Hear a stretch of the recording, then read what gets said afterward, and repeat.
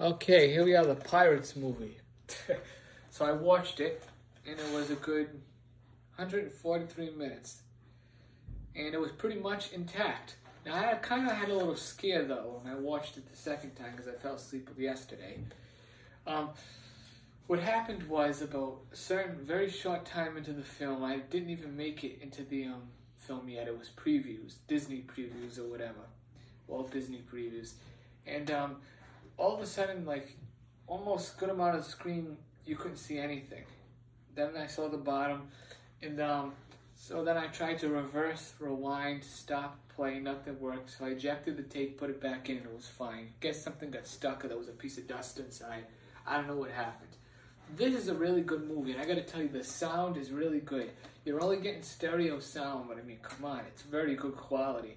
And VHS was known to have decent quality, it didn't have the picture to back it up.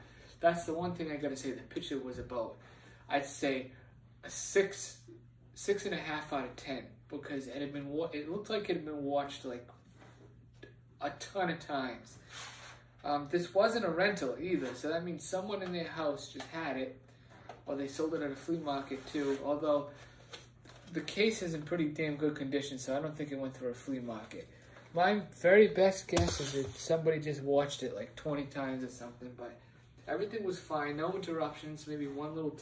Once in a while, no matter what VHS you have, you're going to see a line go through the screen, at least once during most movies. You get lucky sometimes when you have a really good movie in great shape.